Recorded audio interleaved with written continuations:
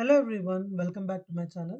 Today we are going to discuss about configuring views in Constellation and what are the OOTB rules involved in that and what are the different types of views we can create.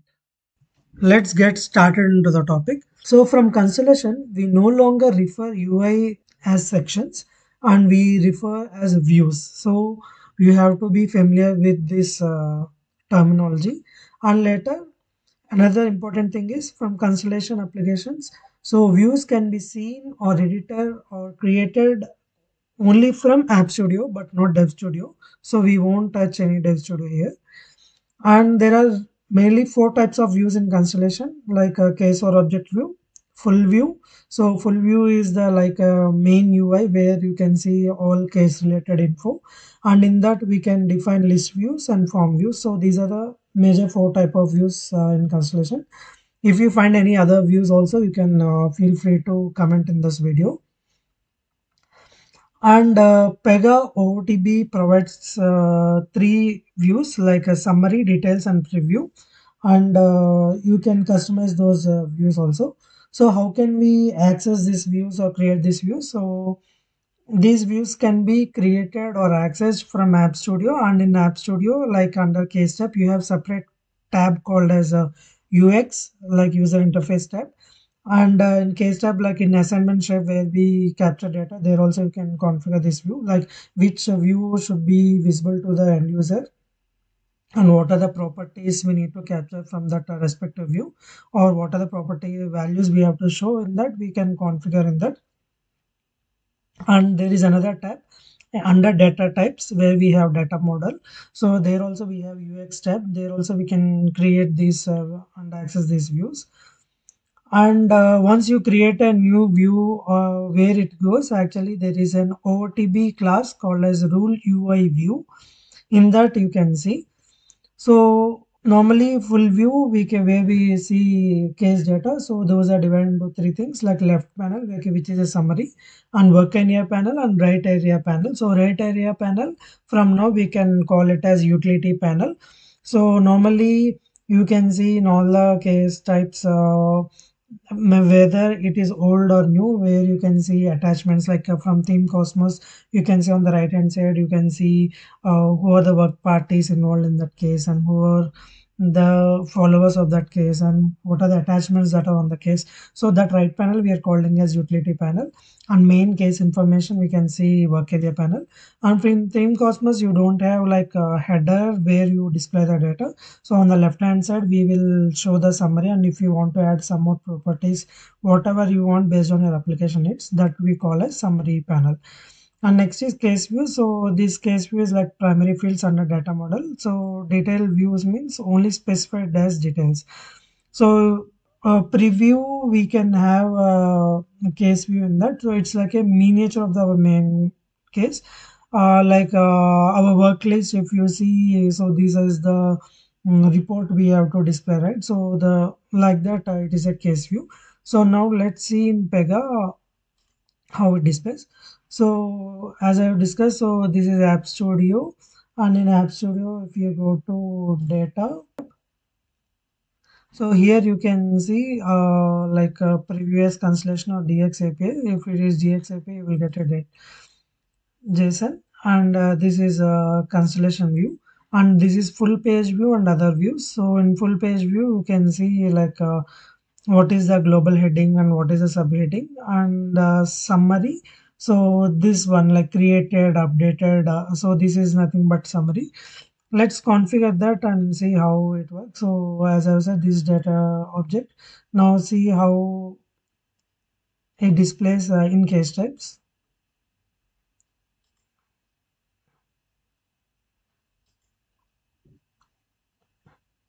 So this is a case type. So here you can see, first we can see a preview like a save and run.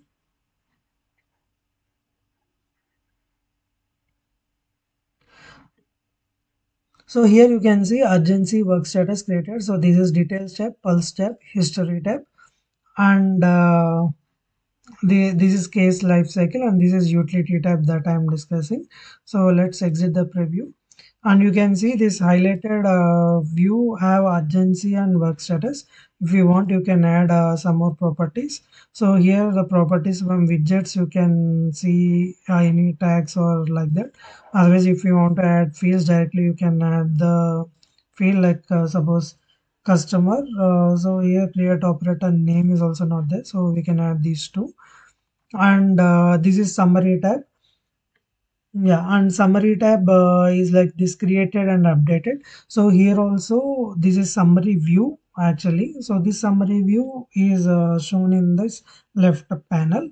In this summary view, create and update operator are there. If you want to add some more details, you can add that as well. Suppose case ID, if you want to add, you can add that. And see, it's like a inline stack, so one after other it got added. And if you scroll down, there are tabs. So this is like details, pulse, history tabs. So if you want to add more tabs, you can add. And if you want to configure that respective tab also, you can select this. So if you want to show the count based on some property on that tab, you can. Otherwise, if you want to rename that tab, you can. And if you want to display that tab conditionally, like custom condition or when rule, you can configure based on the operator or some access role like that you can. And if you don't want to show history for few of the operators like some end users, or suppose for mobile users only you want to show this, so you can give this is mobile when. And if you want to show like only for a product incident or service incident, so based on that you can configure this history tab. And this is utilities on the right hand panel that we have seen, attachments and followers.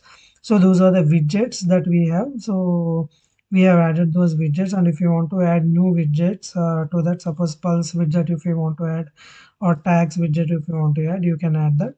And options like a showcase icon, if you want to show you can. And if you don't want to showcase life cycle, if you remove it, see, so stages and everything has gone. And show prompted action. So if you remove this, the prompted action that assignment needs to be done, those will be gone. So just we have done some changes to this. And let's save and run this.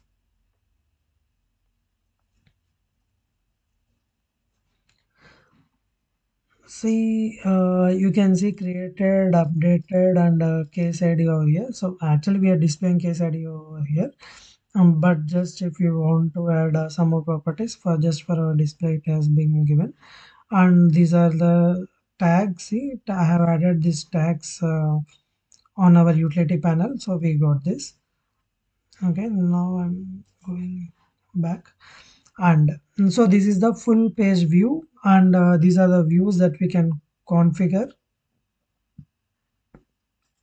and other views. So this is also very important thing. Suppose you have a list of items. So in a list of items you want to display in table. Now in theme cosmos or in main UI kit, we used to display as repeating dynamic layout by sourcing a table or dynamic um, data page or based on our needs. So now I have created a sample table.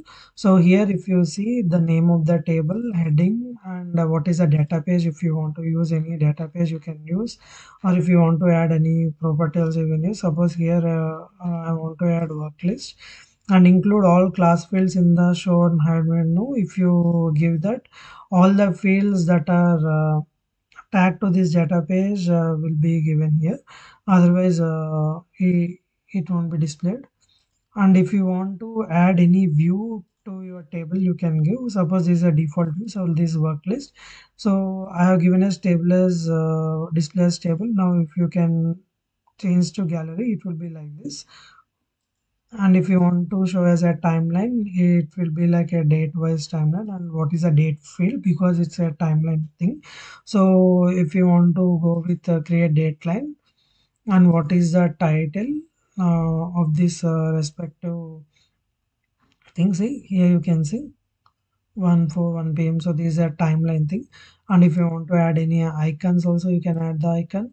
And suppose going back, I'm changing to table. Yeah, so in table, if you want to add any columns, you can click on that. So as we are sourcing this particular list view with a data page, you can see the operators or the operator username, reference object class, flow name. So these four I have added. You can see this is a table, and on the table we will have operations like filter, delete, or do the changes. So those also you can do like this. So filter by custom, and you can add that, and if you want to sort it by operator id or some flow name, you can add it. And if you want to group that as well also, you can group that. So all the operator ids, you want to group it, so on clicking of the operator they can see the existing the records based on that. And row density, suppose if you want to have default, you can. If you want to test short, you can give the short. And full content, if you want to display, you can give that. So based on your UI needs. And what is the maximum height of the row? Suppose is auto, now I want to give only just 15. So maximum height, you can see only 15 rows can be displayed in a table. And if you want to make it generic, you can make this auto.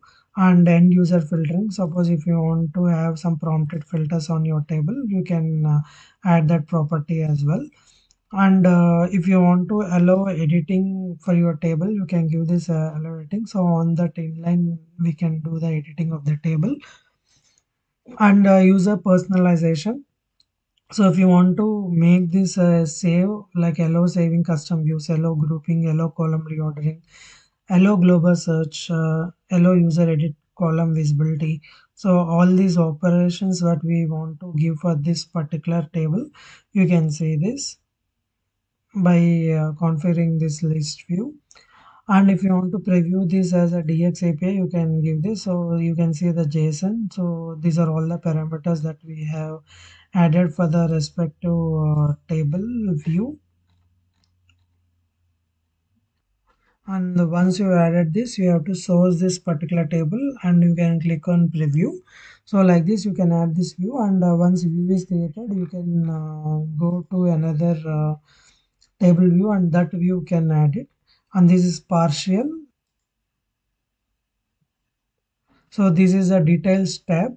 So in this detail tab, if you want to add any primary fields, you can add this respective thing. And if this is confirmation, so in this confirmation also you can add whatever you want. And normally we will capture the details from end user from an assignment. For that assignment, we have to configure some form. So that is nothing but this form view. So all the assignments that we create, we can configure those forms over here. Example, schedule payment. This is one of the form view. So here you can see like we have used some default form, and the properties that are required also we have given here. Suppose if you want to make it a two column layout, you can see it got changed. Okay. And if the fields that you want to get captured from the end user, you can configure by clicking this add. And if you want to add another view here, example, some other product info view in this respective form, see here you can add this. So based on your business needs, it is very easy now to configure our views. And this is embedded views, inherent views column layout. This is one of the OOTB feature that is given by Pega. So like that, you can see. And if you want to make it a hierarchical form, you can give this. And if you want to group it, you can for group the respective forms also.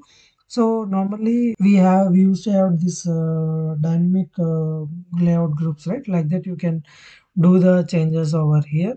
So this is nothing but a form view, which is very useful for us. So you also please try to explore more thing about these views, and how to add these tabs, and how to add widgets in our Constellation UI, and how we can utilize more things from OTB on our dashboard. So it will be very useful for us. And if you go to like a Diver Studio, So this is rule UI view. So here you can see all the OTB rules or views that you have created and shipped as part of the product.